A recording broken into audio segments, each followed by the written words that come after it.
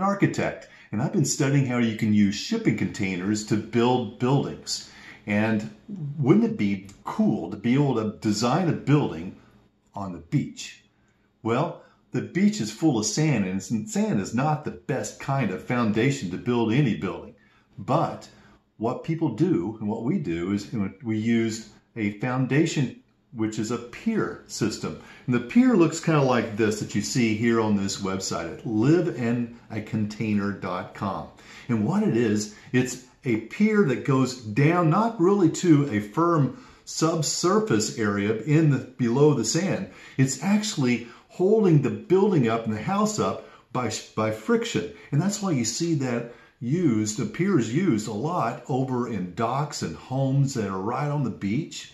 So check out livinacontainer.com. Subscribe below.